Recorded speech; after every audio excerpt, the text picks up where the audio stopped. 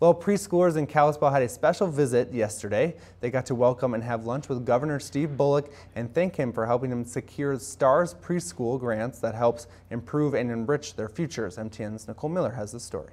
As you can see, let's all say thank you before we eat. Dozens of preschoolers in Miss Kendall Brooks' early education classroom welcomed a special guest for lunch. Thank you for all this food.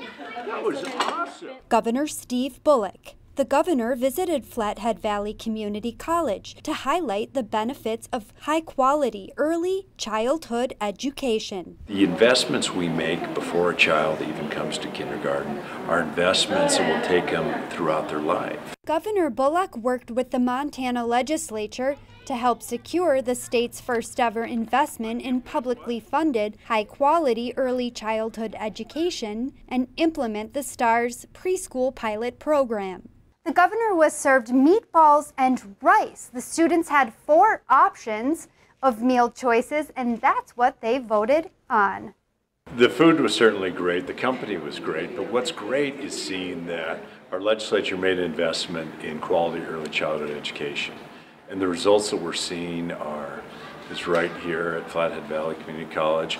It's always a great honor to have the governor on our campus, and especially at our early childhood center. I know all of the children are so excited to meet the governor and thank him for the grant that's helped make a difference in our program and what we're able to provide to the students.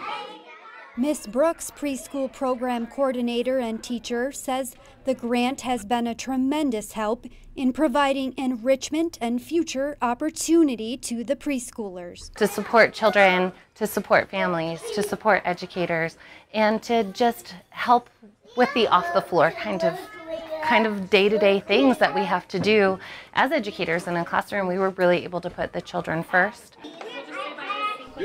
In Kalispell, Nicole Miller, MTN News.